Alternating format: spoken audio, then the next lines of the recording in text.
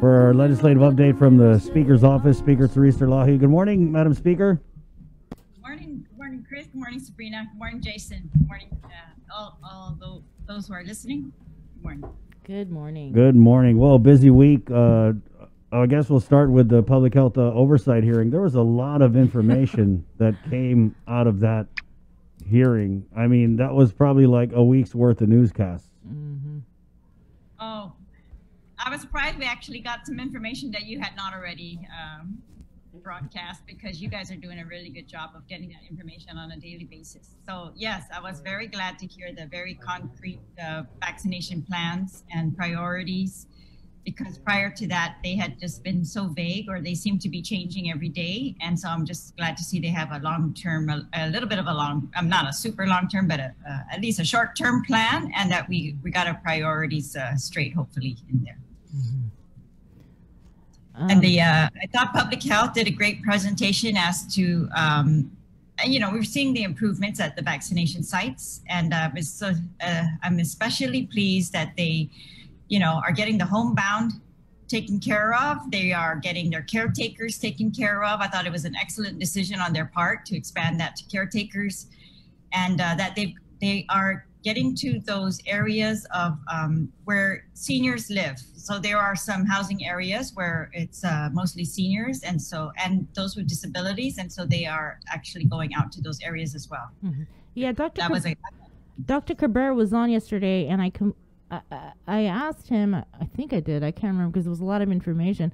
Maybe you can tell me what specifically was said. I think it was Annette Uggan, who was talking about there may be some clinics held in the villages this week.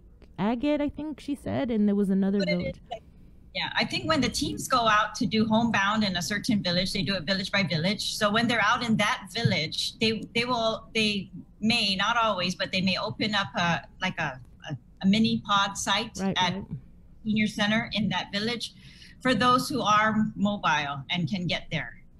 They can come there to get their second shots, anyone. And so it's up to the mayors, of course, to notify everyone. Otherwise, they're kind of working out of that village. So they just set up a second team to do it in a senior center. And then while the mobile team's going to the homes, home by one house at a time. Mm-hmm.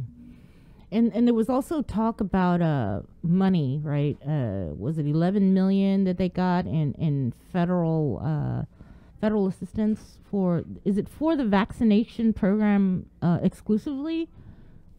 Some. So I don't know all the amounts, but definitely they got some for testing. And we, even last year, they got some for testing, particularly to expand that. And they've got it, now again with the additional relief funds they've got for vaccinations and testing. Mm-hmm. These are programs they're supposed to, set up as quickly as possible. And I'm hoping that they were able to expand the personnel that they use so that we're not using the same people over and over. So I thought one of their strategies for that was to convert testing, and so that the nurses don't necessarily have to do testing with these types of kits, and so that they can have other people do the testing and let the nurses stick with the vaccination and the other programs. Mm-hmm.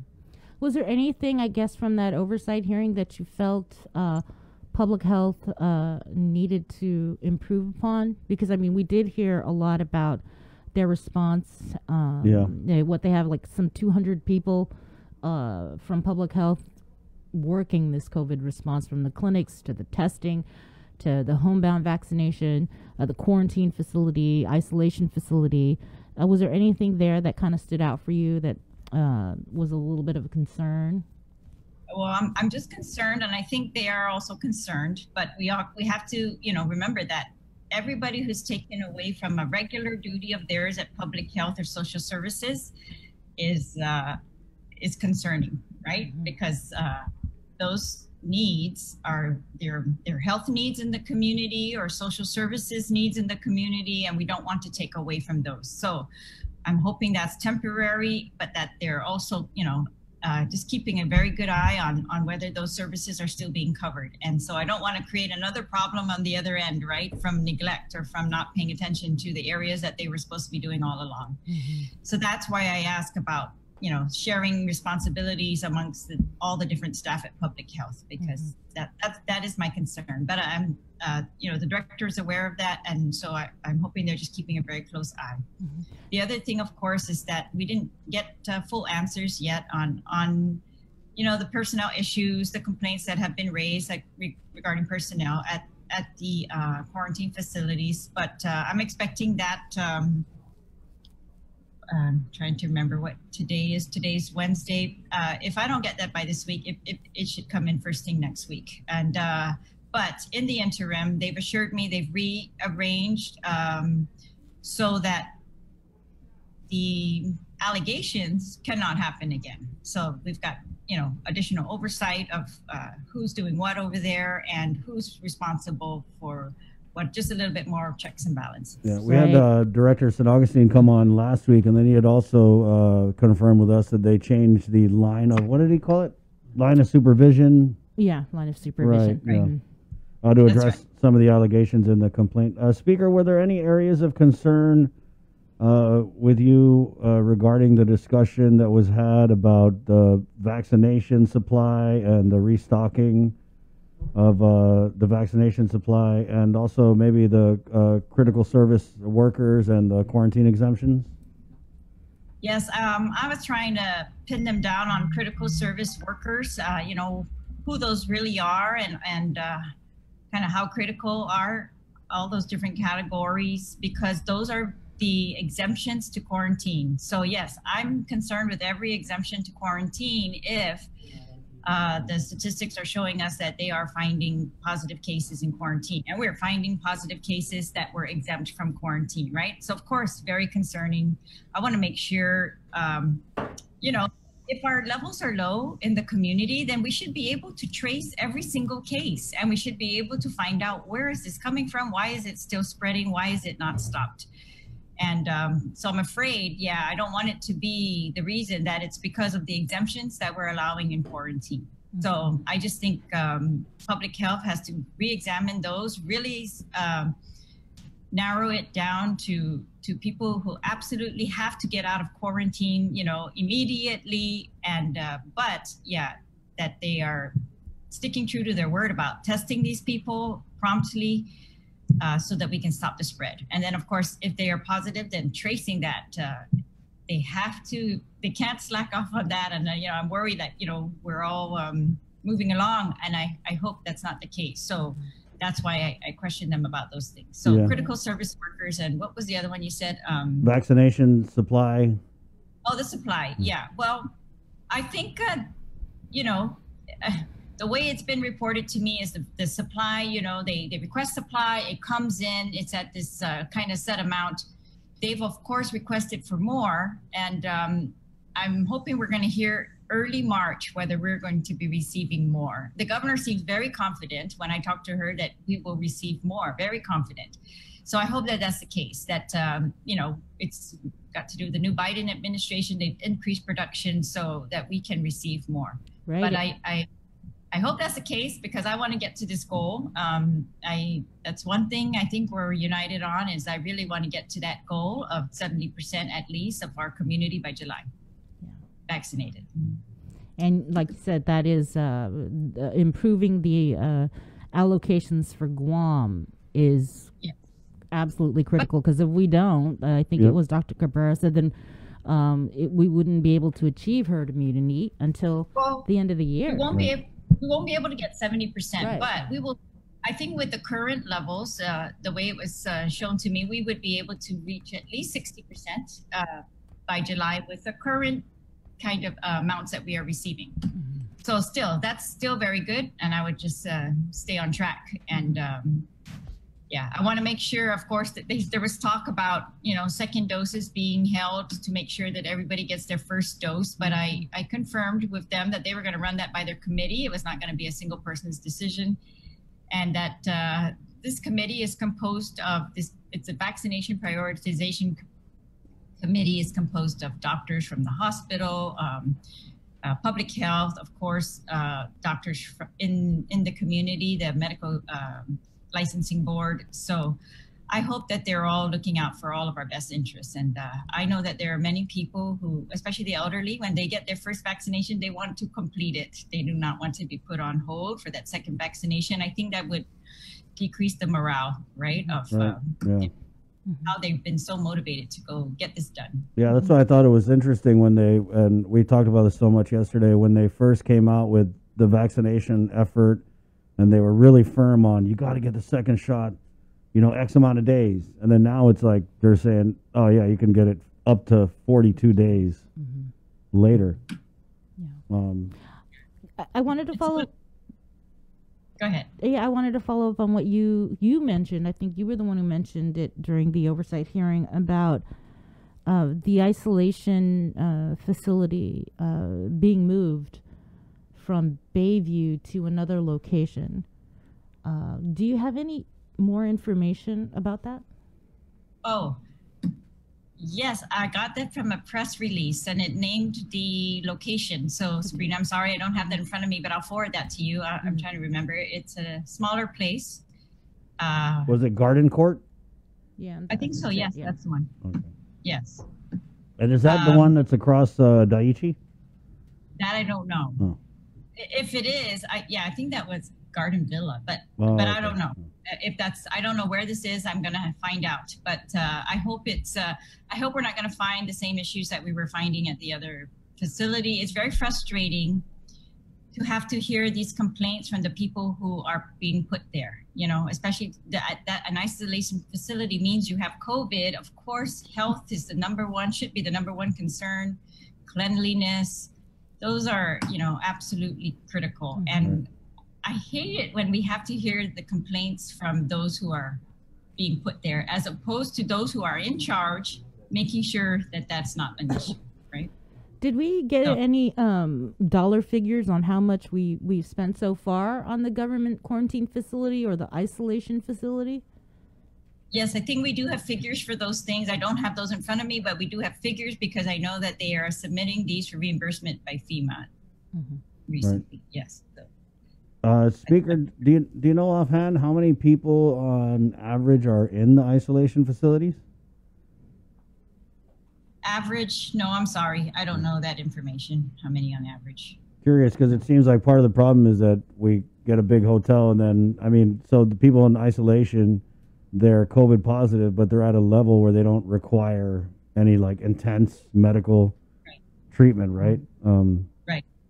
So I'm just wondering if hospitalizations are down. Do we need to kind of maybe look at the SNF in Barragata Heights if we're concerned about cleanliness and all that?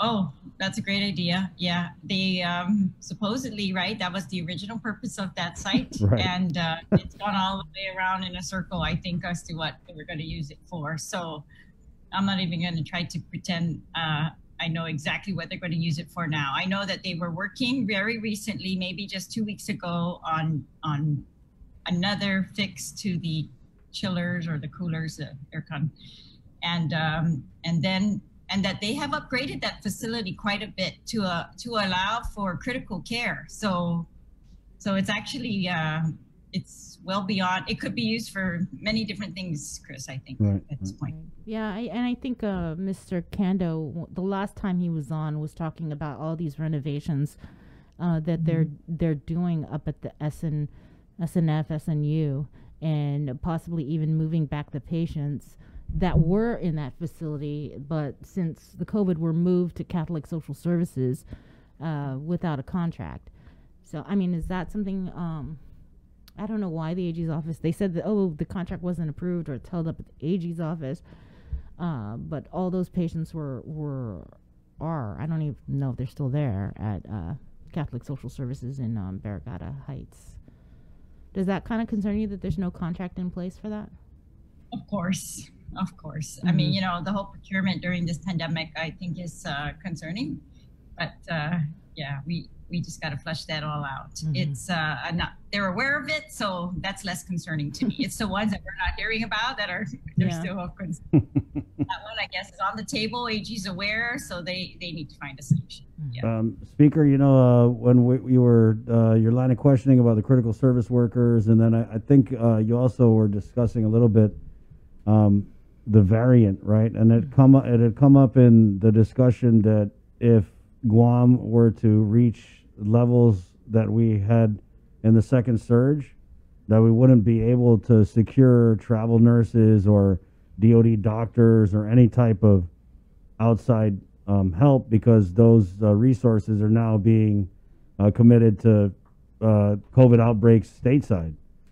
So, that being said, when we talk about exemptions and we just talk about the follow-up that goes on when we send people home to quarantine, because every time we ask public health how they do with policing people who are on home quarantine, they say they're doing great, but everybody I know who has been in home quarantine hasn't even got a phone call from them. So I don't even know what is really accurate. But anyway, just to wrap it all up here, with the variant out there, how important is it that we shore up all of these gaps and shortcomings to prevent what Dr. Cabrera said yesterday would be twice as bad as the second surge if the variant were to catch on Guam and spread? You're right. I mean, we are months into this already, a year into this. It's too late to continue to talk about we need to shore up. They promised to shore up. They should have shored up. They received money to shore up tracing, monitoring, quarantine, even isolation at home, all of it. So you're right. I mean, Chris, I hear the same stories. I hear different stories from everybody. I even have family who's been in and out of quarantine, and this is, it's a very funny almost. I mean, it's not funny because it's, you hear from public health, no, they're absolutely monitoring them on a daily basis, once a day. But that's not at all what I see from people who are actually experiencing it. So there is a gap. Again, there's another gap. It continues. It's continued for months. And that's why I'm afraid that our cases, even though they're so low, that they linger, right? You would think they're so low that we could catch that, we could trace that, and we could lock that down. But they continue to linger and evade us. And that shouldn't be the case at this point in the game, I think. Yeah, and we're isolated.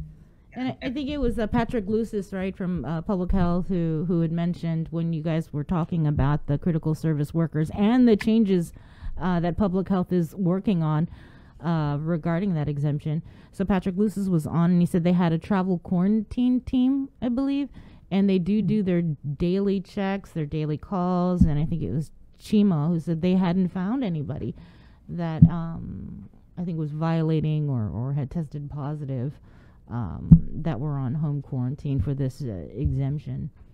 Yeah, but we just reported that we had the 2 guard members who Right. Yeah. Right. So I mean, I would at that point. I feel like they didn't watch KUAM. Maybe they didn't get the memo. Yeah.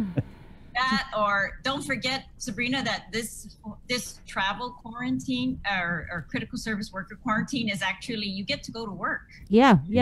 So I think it's very hard to monitor at that point. We always hear these stories about people coming into these. Coming back from work into the military facilities, for example, with bags of groceries or food or whatever. And I just, to me, that just sounds like unenforceable a little bit, very hard to monitor. So, that's what I'm worried about, of course. The more exemptions we have, the bigger risk we have. And it should be super critical if they're going to put us at that type of risk. Yeah. I think that's what they should rename it. Go through the list and only super critical service workers. Like super, you know what I mean? Yeah. Well, it's got to be worth the risk. Yeah. So you guys, I wanted to move on to the budget. Can I just break in here? Okay. 803, we're KUAM FM, Agotni, Guam. On the radio side, this is The Breeze, 93.9 FM. Good morning. The budget, you kind of mentioned it, that public health, right? They're looking at a $12 million cut in the proposed budget that was submitted by BBMR. Yes. And the hospital total about 8 million. So Wow. they haven't fully explained the rationale. I'm hoping to flush that out, but it looks to me like the rationale is based on because these agencies are receiving federal funds because of COVID, that they have less need for local funds. Mm-hmm. You know, that argument is kind of surprising because in the DOE, remember, we heard that argument as well, and then DOE came back and said, COVID response is on top of what we're already supposed to be doing, right? It doesn't supplant it. It doesn't replace it. It's not going to take care of diabetes on Guam, you know, like public health is supposed to be doing. And so all of those mandates that they have, I just want to make sure that they're going to be taken care of. And so we got to pay close attention. I think the good thing, of course, is that Medicaid is changing. It may change and it's expanded. And then that's great because that frees up some money for public health to use for other purposes within their budget. But, yeah, so we did receive that budget.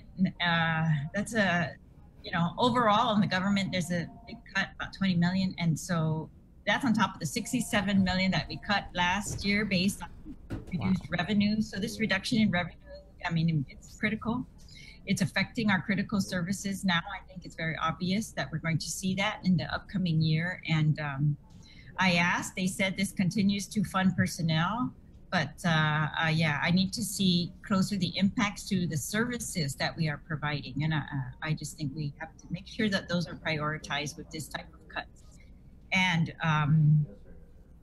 yeah, we have to, yeah, there are some smaller agencies, for example, like land management, right? Where when you make a cut to an agency that's only receiving a couple $100,000 a year, it's a huge, huge impact to their services. And so we just have to take a very close look at those. I want to make sure that the government is operating fully to provide services that the businesses need so that there's no delay. We hear so many complaints about delay, and like I said before, I think, yeah, they've got to speed everything up. They've got to be on hyperdrive. The government right now, we're providing services for businesses so that they can catch up. Everyone can catch up.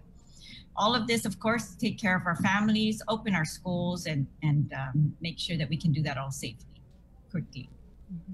Do you see any cuts to agencies that aren't necessarily needed or aren't providing priority services at this time, or that may be luxuries? It's not obvious at first glance. So yeah, I have to spend some time. I'm hoping we're going to hear, some presentations on the revenue projections themselves, right? And so we are opening businesses. I'm hoping our revenues will pick up, but the projection looks even worse than FY20, right? So. Speaker, do you think that the entire process will be more cooperative this session with the budget, as opposed to some of the things we saw the last couple of years where, Lester Carlson, they didn't even show up sometimes? Well, I think it needs to be. I hope everybody, we have no room for any of that. We only have space, I think, when we're facing cuts to critical government services, such as healthcare, that everybody should be sobered up and straight up. And we just got to go with real, with the truth. And hiding the truth is not going to serve anyone. And delaying these very frank discussions that we have to have is not going to serve the interests of the public. They, I think that causes great anxiety.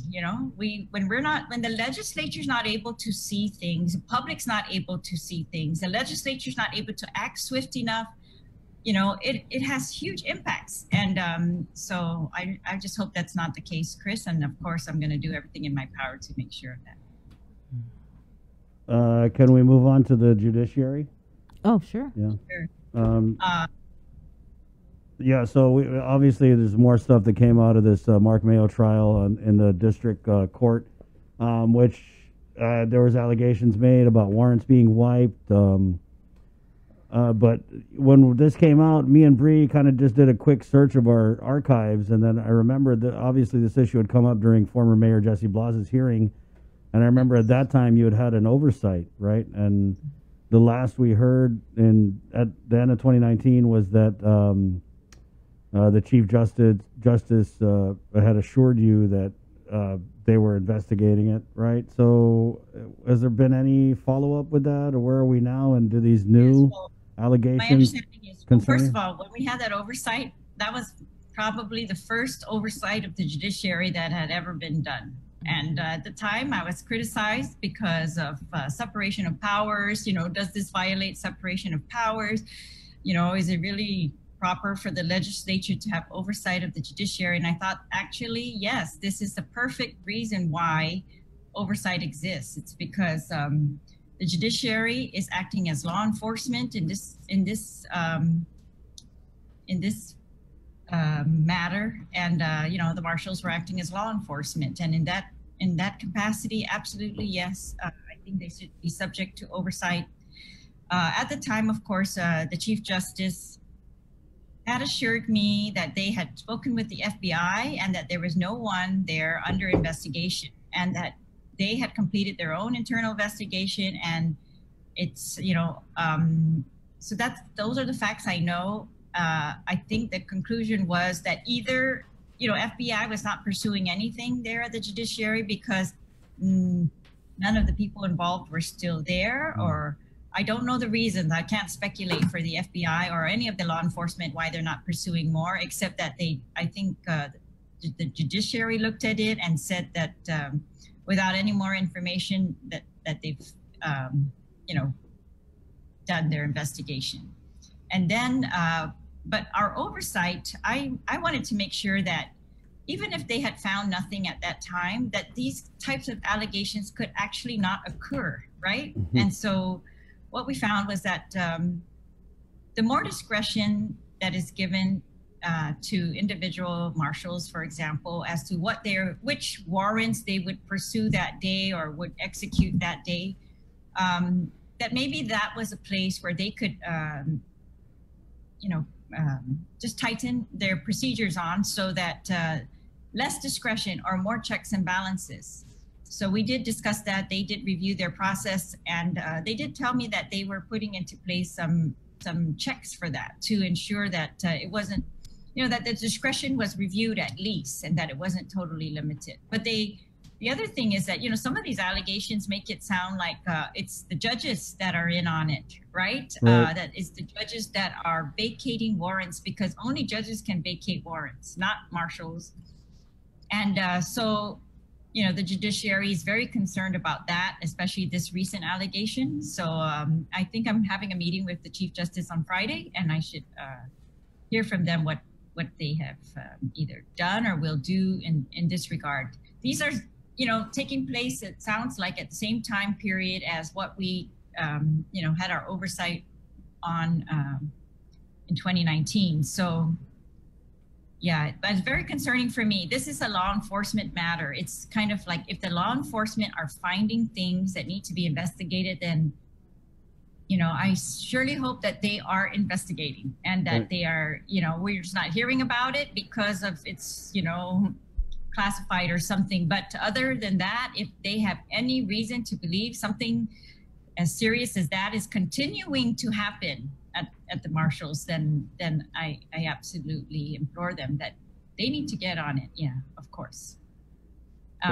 You know, our legislative powers, we can investigate things that we can find, you know, the fact, but we're not law enforcement, unfortunately. And so I am going to rely on the AG's office, the police department, the marshals, and any other law enforcement that they want to bring in to make it look more objective, or to be more objective, then they should do that. It's interesting with these federal drug trials, and this most recent Mayo trial, when they played that audio recording of the FBI agent interrogating Mayo, and he was like, hey, who are the dirty cops, you know? Who are the dirty customs officers, you know? Do you know anyone at the port? Right? Mm-hmm. So clearly the federal authorities are just throwing it out there that we've got some dirty cops, dirty customs officers.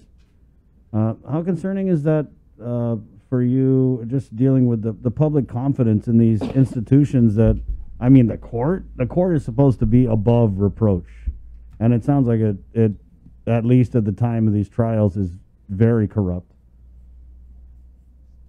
Yeah, I don't know how widespread, although, right, the corruption is very concerning, any corruption. But it's like, the allegations against public health. I feel so bad for those frontline public health nurses that are working every day, every weekend, and yet when there are complaints made against, a couple people, it ruins all of their kind of reputation and morale. So, I'm just hoping that that's the case at the court, that this is a very isolated type of incident. I don't know.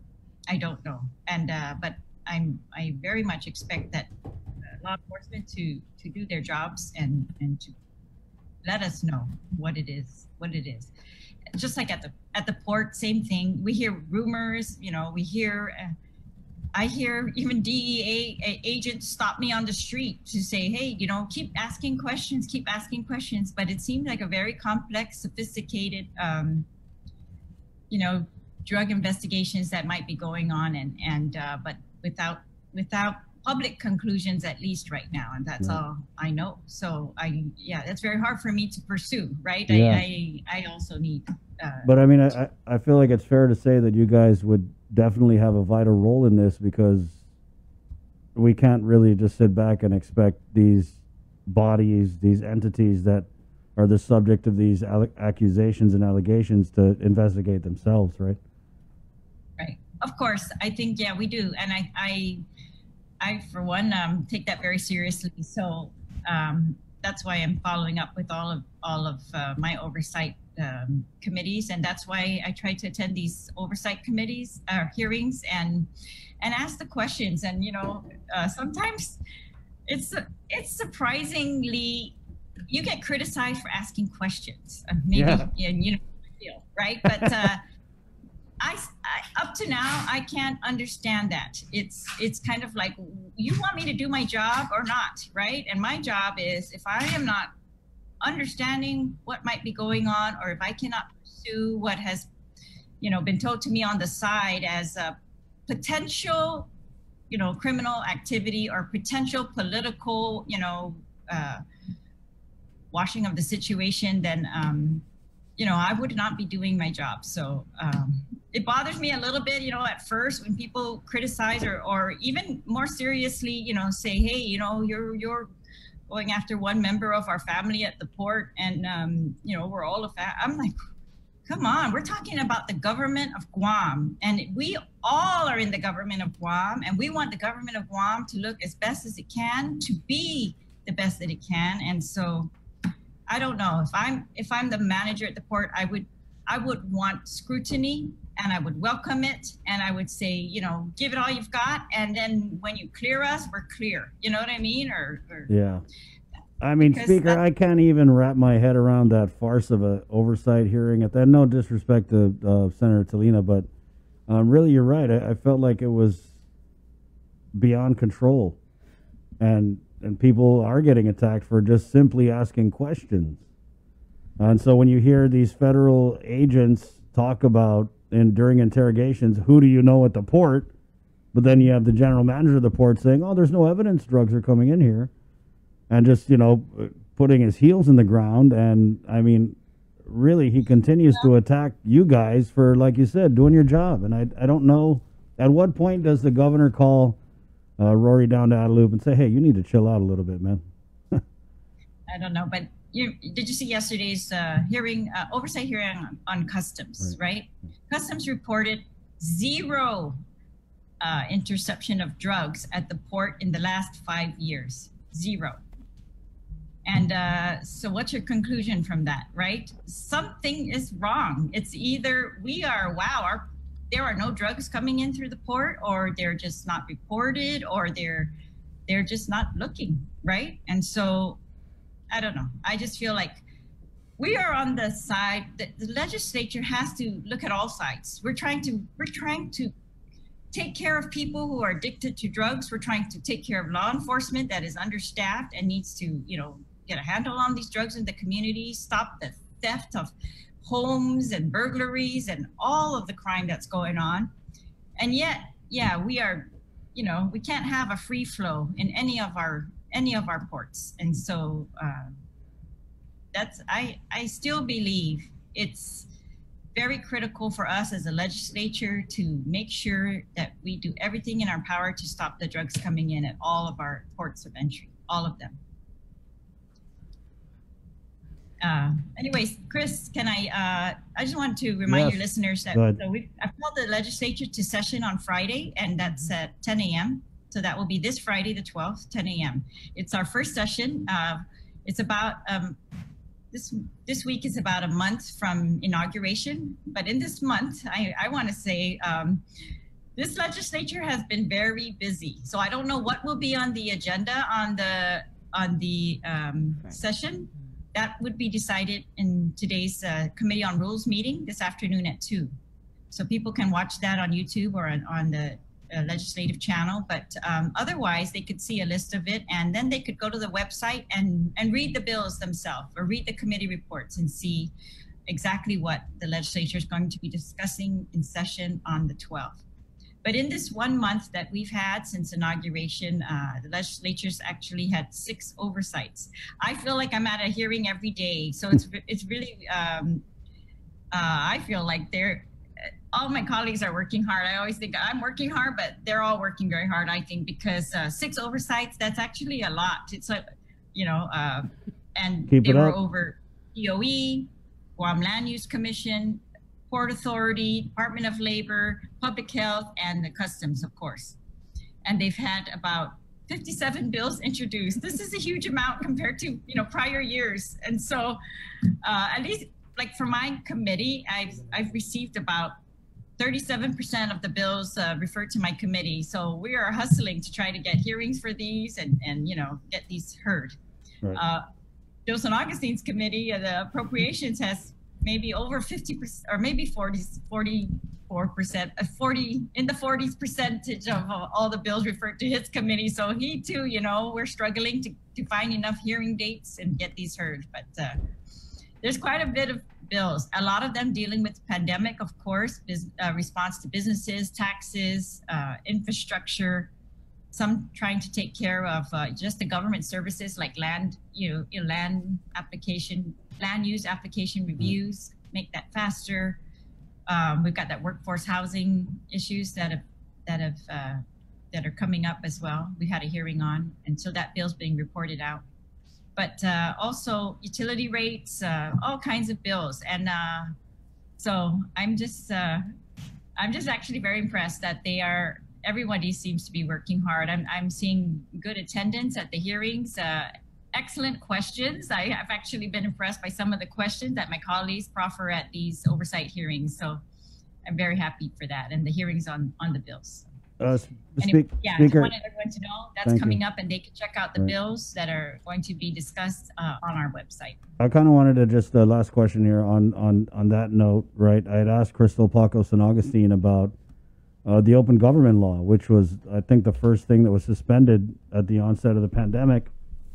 And, never got an answer. But I'm just curious, at what point do we unsuspend the open government law? Because it seems like, let's say we open the game rooms. We're talking about opening the bars. We're doing all these face-to-face things. I just really don't understand why that hasn't even been discussed. So when you talk about, hey, we're having session Friday, I was just thinking, like, I don't think you guys are even obligated to announce anything because the open government law has been suspended. I don't know. Well, maybe, I don't know. We haven't really gone down that road whether the legislature is obligated to, follow the open government law under these pandemic executive orders or not, but we are. I think the legislature absolutely is. For example, I gave out notice for this session. Right. And the 2 days notice was just yesterday for the session. And so I made it very clear to my staff, we are going to follow the open government law no matter what. And I'm with you, Chris. I think the rest of the agencies, they have no reason not to be following open government law at this time.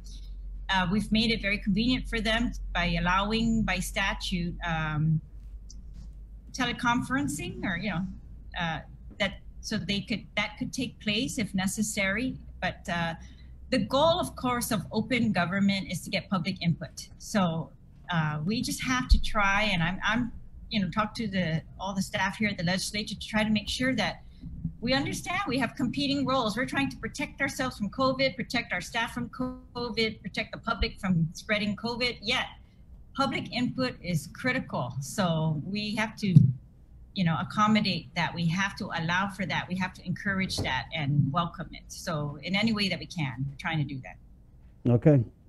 You good? Yeah. Thank you, Speaker. Thank you. Thank you. Be safe. Take care, Sabrina. Have a good Jason. session. Break a leg. Break a gavel. See you. 8:24. This is Speaker of the